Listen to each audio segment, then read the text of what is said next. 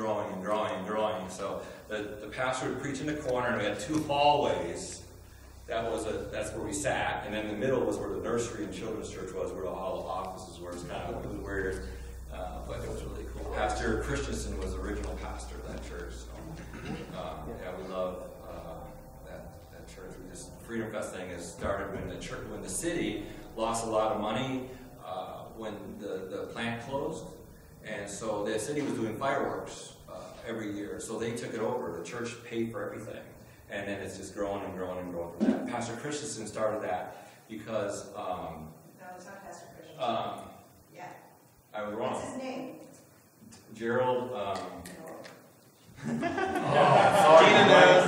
It's the second pastor that was there. Pastor Christensen was the first pastor, and then the second pastor was the one that started Freedom Fest. But anyway, I'll get my facts right in a little bit. I was on vacation, so I can't think straight. So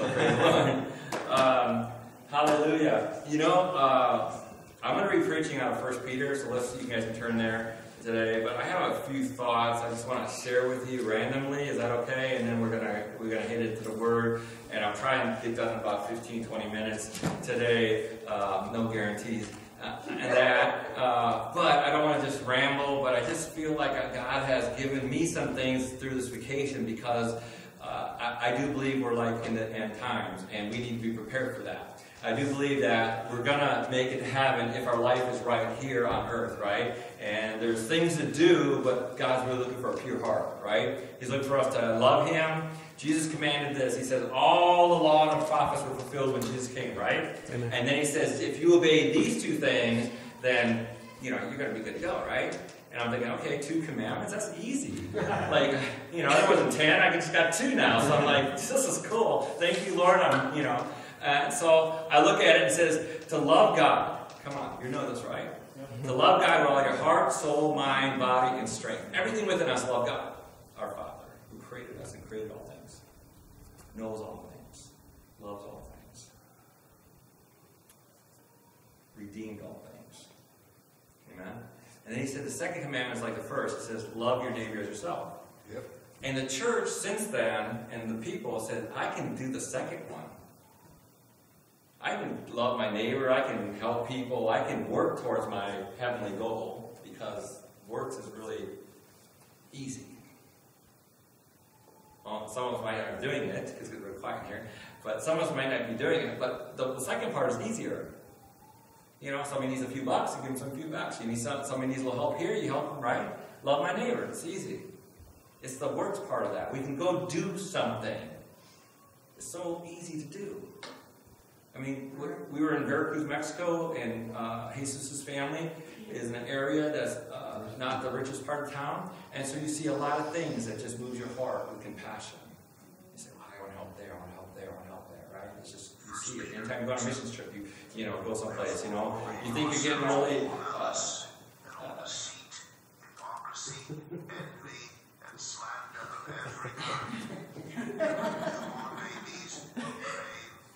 I was going to actually do that, so thank you. Can somebody turn that off? He's a new gadgets man. Yeah. Good Lord. But it's so easy to be moved with compassion and listen to the Spirit of God and then do, right? Mm-hmm. The hard part is to love God all the time. Yep. With all my heart.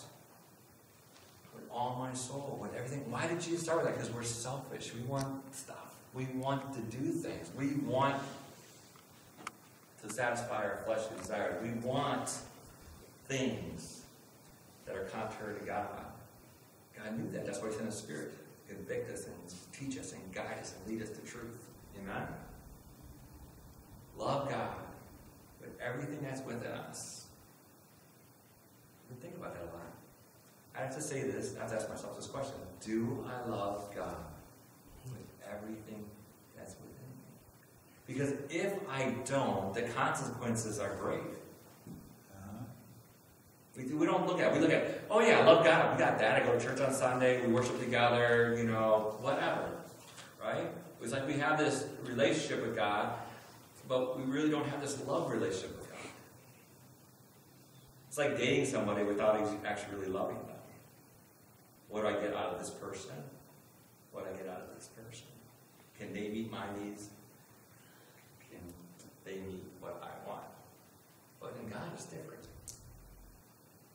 He loves you even though you don't meet any of his needs.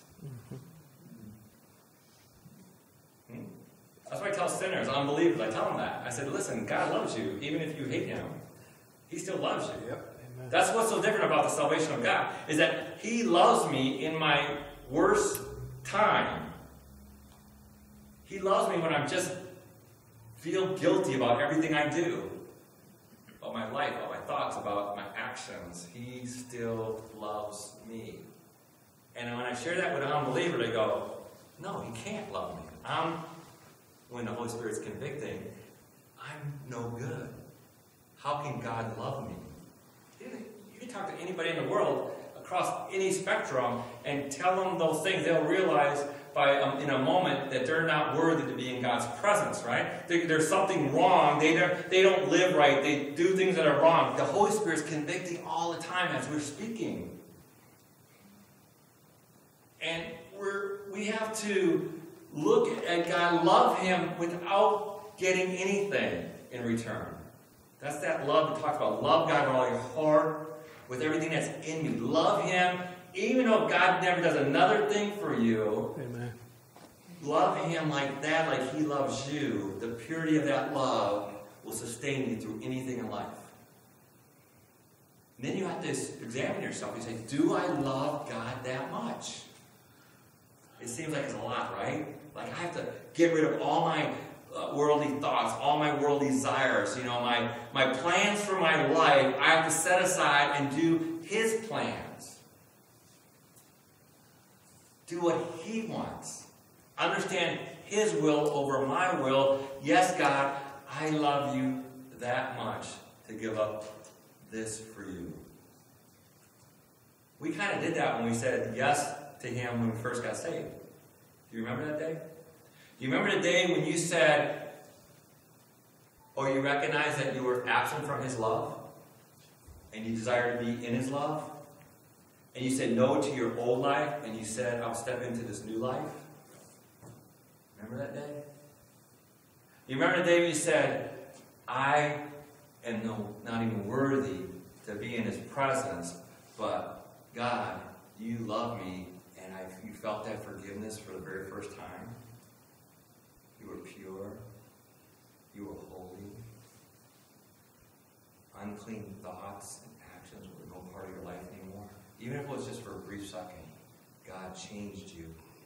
You were born again. You were a new creature in Christ.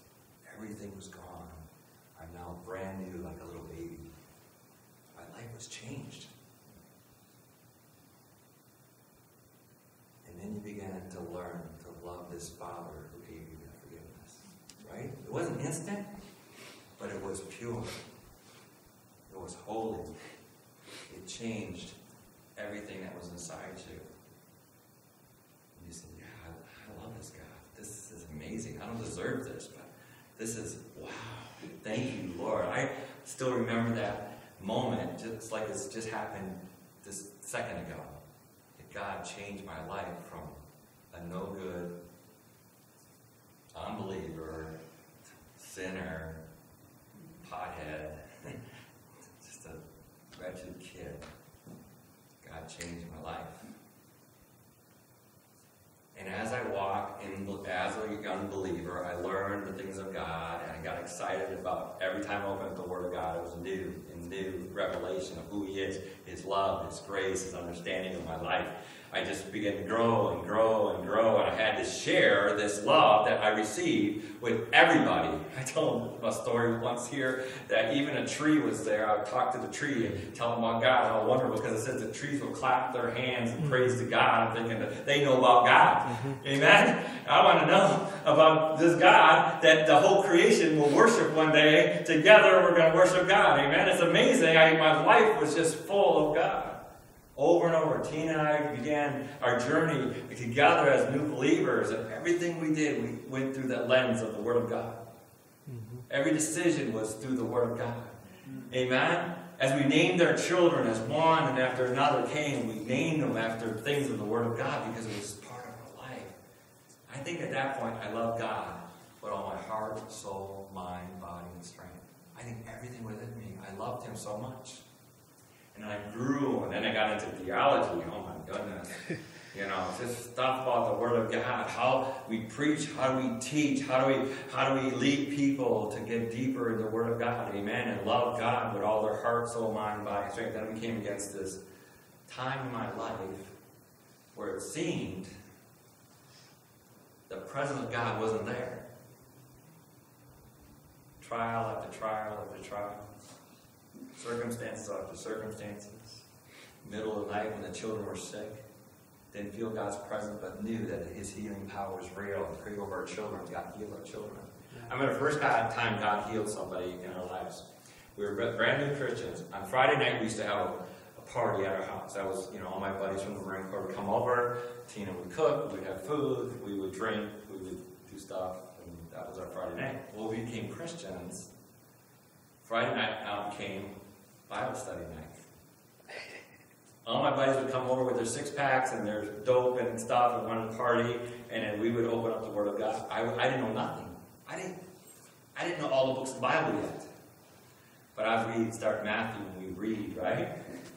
And they would ask me questions. I go, I don't have an answer. I just read from the Word of God. I don't have no answers. I'm just telling you Jesus loves you, right? That's my whole Bible theology. But they, one after another, got saved and got saved and gave their life to Jesus and gave their life to Jesus. Pretty soon we had 13, 14 people that we were able to baptize at the local church. Amen? I love God. But as I matured and as I grew in the Lord and as we grew in ministry, something changed. I didn't hear His voice all the time. I still walked in faith.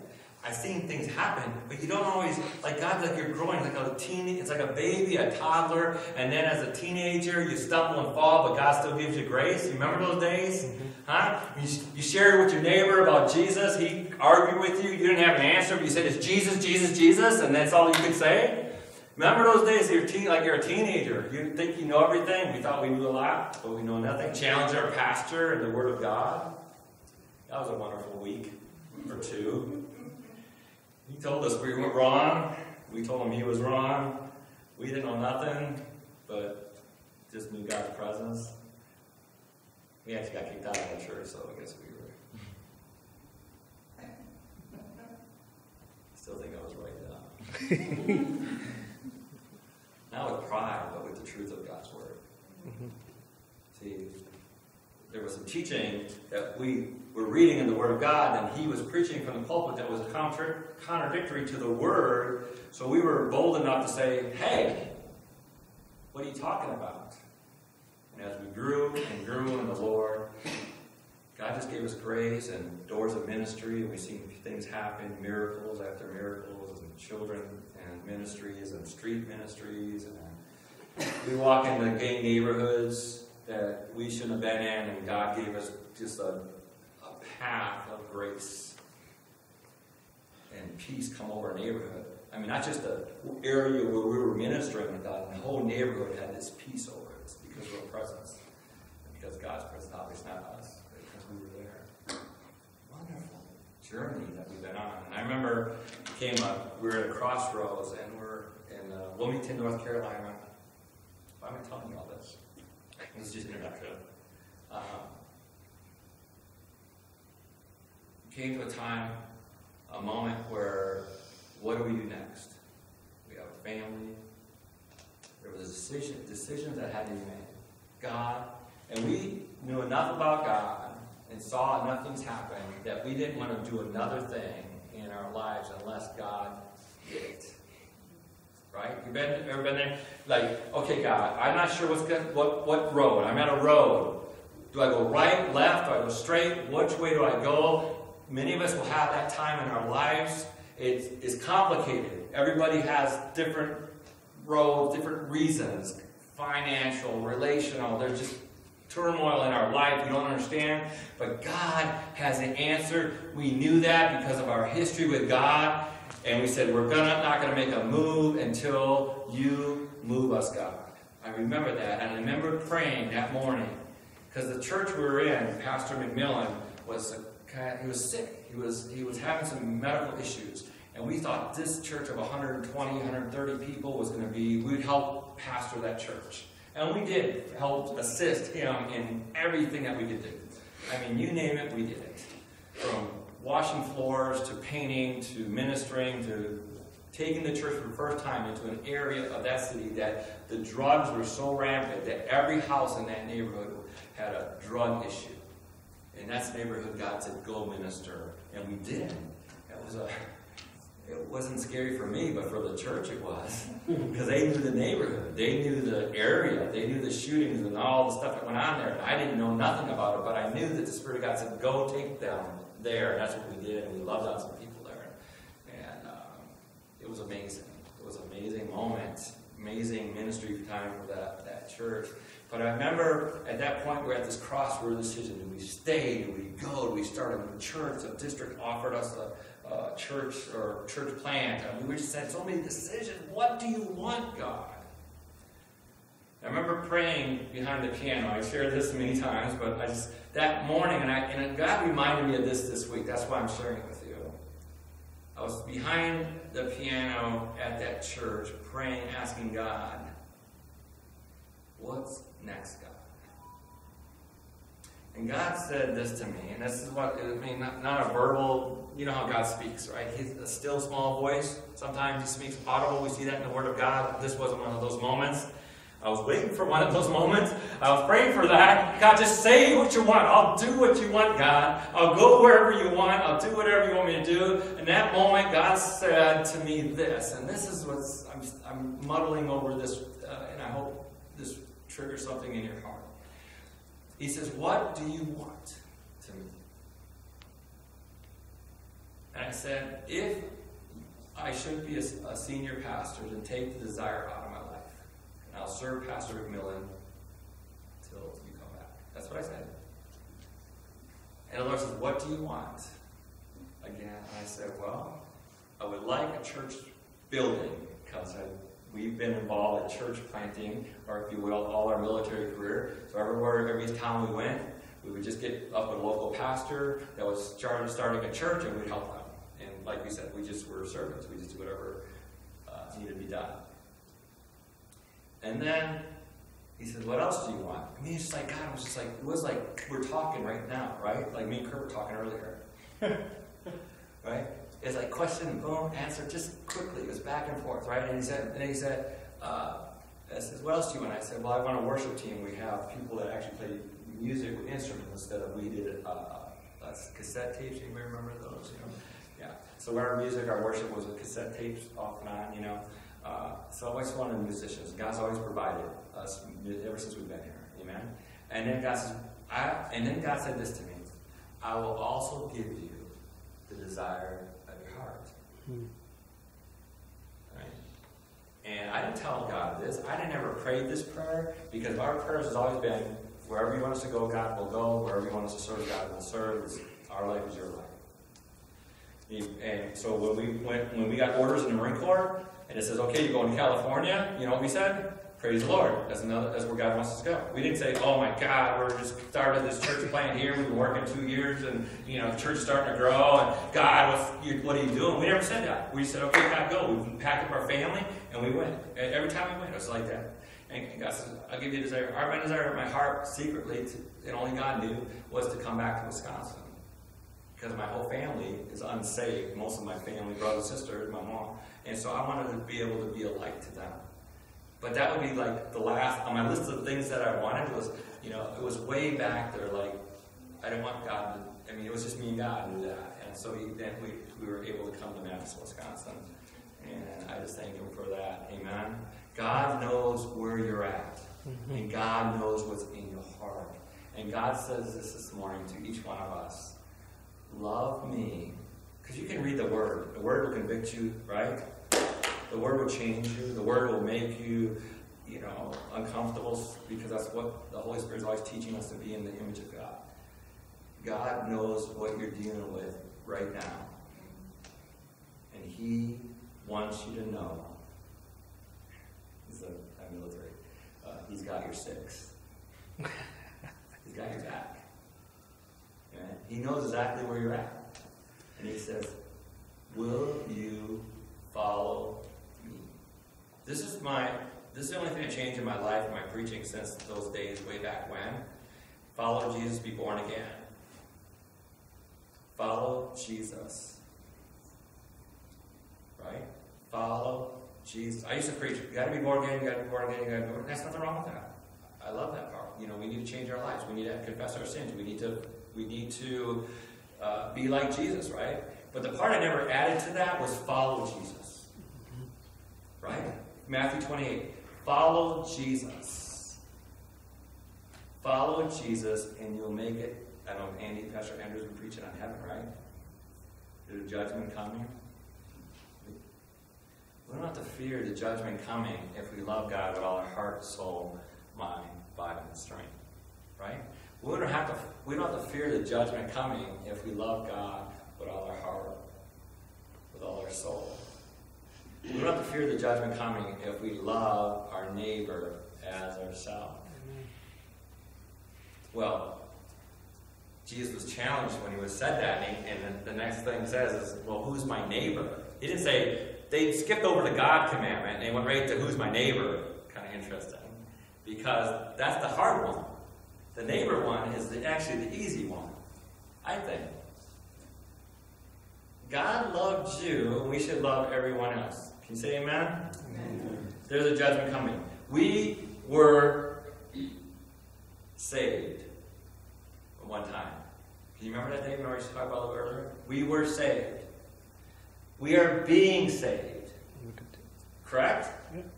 We are being saved because every day, the things in our lives that's not like the character of God, God wants to get rid of, right? We can just submit that to God and get rid of that out of our lives, or we can continue to be selfish and do what we want. Amen. True. I was going to say, see.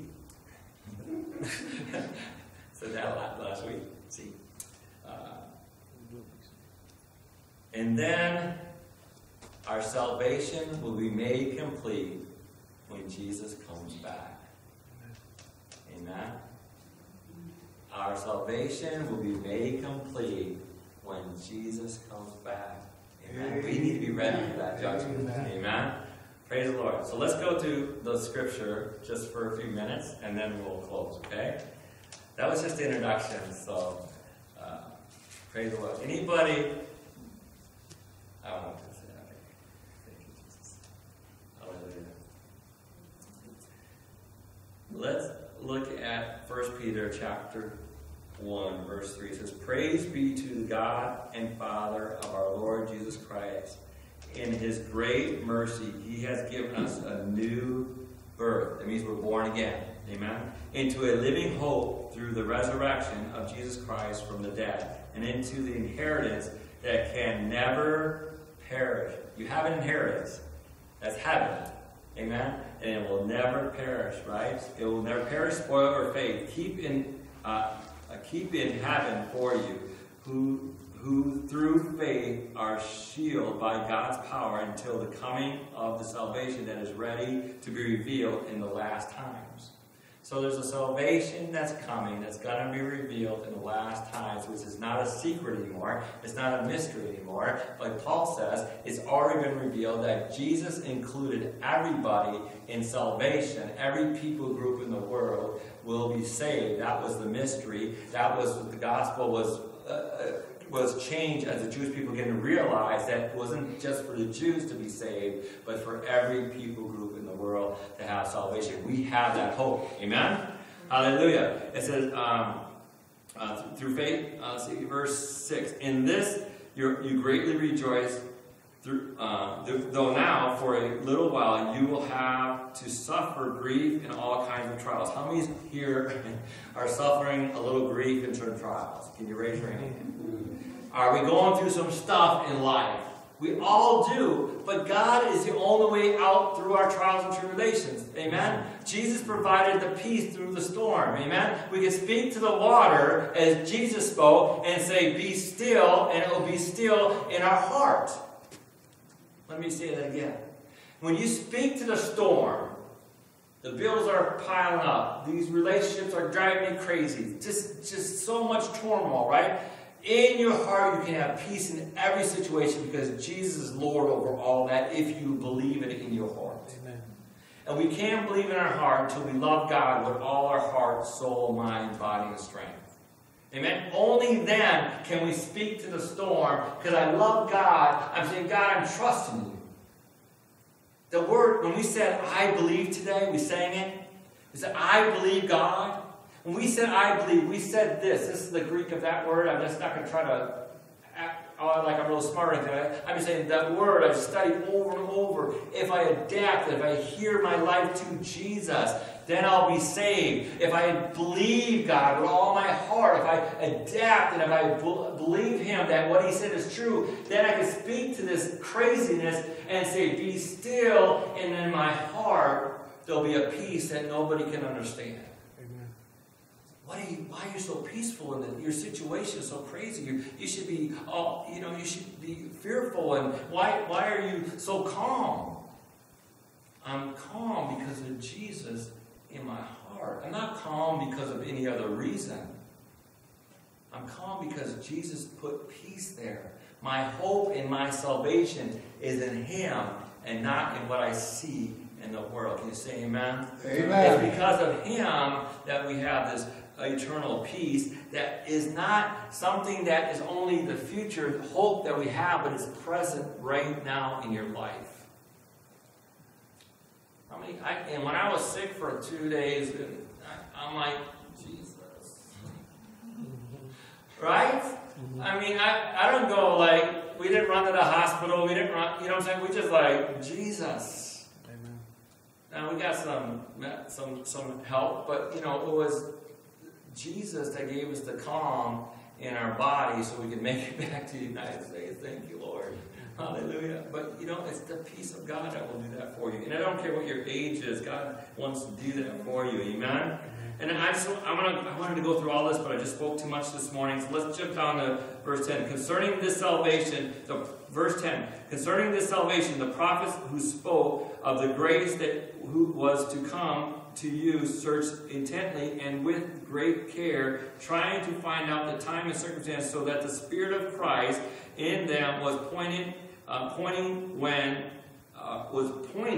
when He predicted the suffering of Christ and the glorious that would follow. Jesus came and provided for you everything. It was revealed to them that they were now serving themselves but you. When they spoke of the things that they now have been told you by those who were preached the gospel, I'm just messing this all up, by the Holy Spirit sent from heaven, even angels long to look into these things. So he's talking about the salvation that Jesus provided for all of us. Even the angels long for this to happen. Listen, the angels of heaven are standing at the ready to come get us. Amen.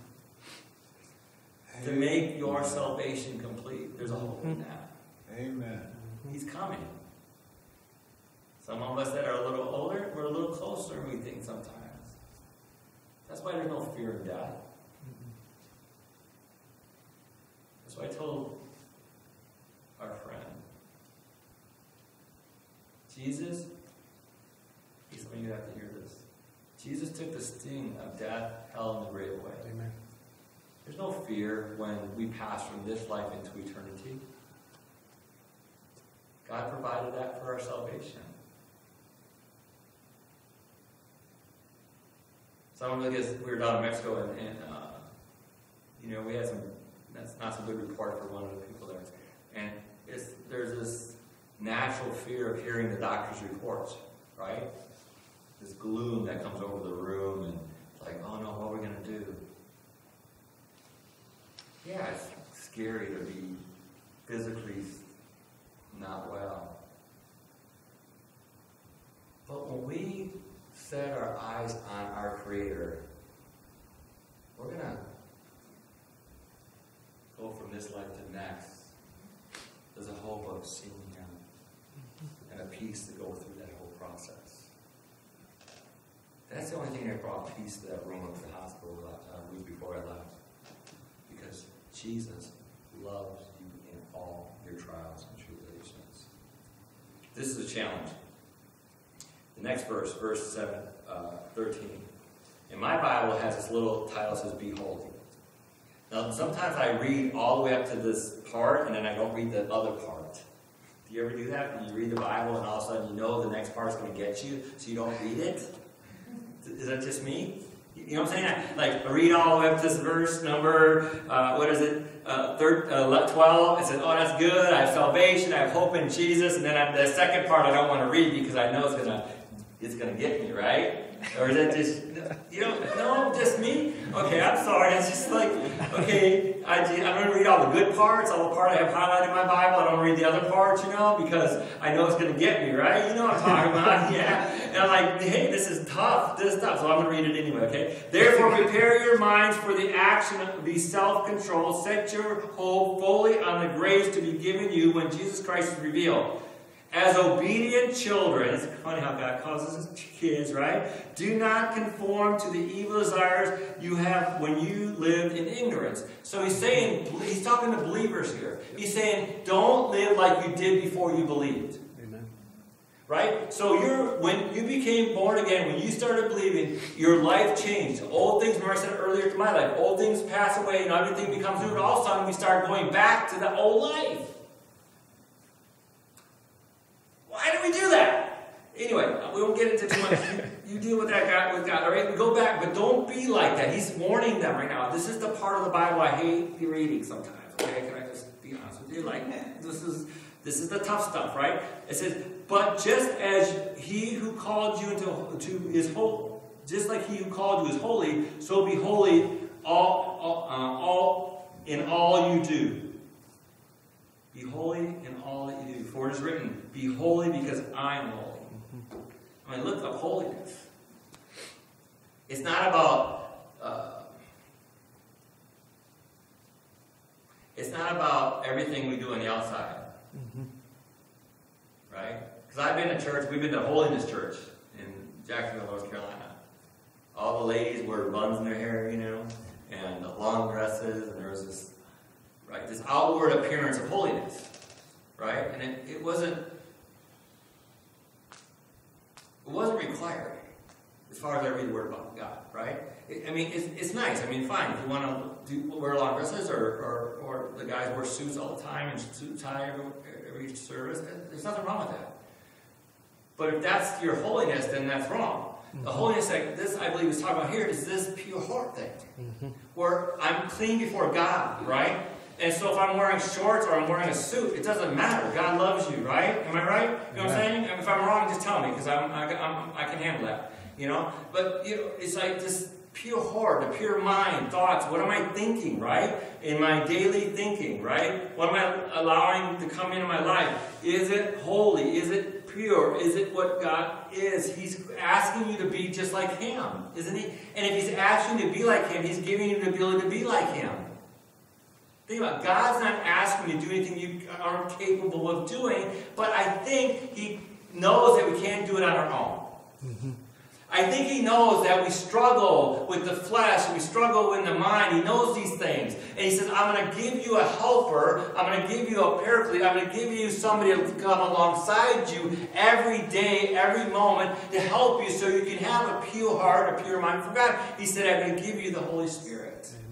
And I thank God for the Holy Spirit. He reminds me, and I'm reading the Word of God, He reminds me of another Scripture, and puts things together for me so I can understand the things of God. There's not a secret. There's no secrets here. God doesn't want to hide from you. He wants to reveal to you all that He is. And as we desire Him with all our heart, soul, mind, body, and strength, and be like Him, then all of a sudden we begin to change and look like Him. And then when we come to an area like we were visiting, and we're moved with compassion immediately because we have the heart of God about our situation, about people, about everything that's going around us, right? We see it in a different lens. We don't see it as selfish. We see it as a ministry that God's called us to do instead of going, oh no, that's for somebody else to do. See, I think we're all called to do God's work. We're all called to be preachers. We're all called to proclaim the gospel in everything that we do. That's why we teach here that everything you are, God gave you. All your mind. Some people are, let's be honest, some people are more intelligent than others. I say, yeah, go God, use them. I'm just not that person, right? Or maybe have skills in this area or skills in that area. God gave you all those talents, right? To use for His glory. Well, I don't have no talents. Yeah, you're alive, you're breathing. God gave you what you are, who you are. To be, to do, and to love like He loves, to change us. You can read the rest. I'm not going to go into it, but it talks about being purified and all those wonderful things. But the last part, for all men are like grass. This is the last verse 24. Or let's do verse 23. Or, I'm sorry. I love you guys. Thank you for putting up with me. Know that you, verse 22, know that you have purified yourself by obeying the truth, so that you have sincere love for your brothers. Love one another deeply from the heart.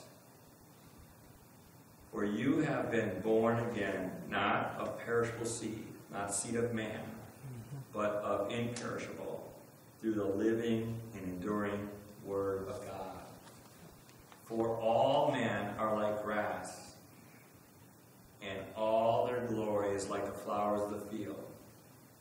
The grass withers, the flowers fall, but the word of the Lord will stand forever.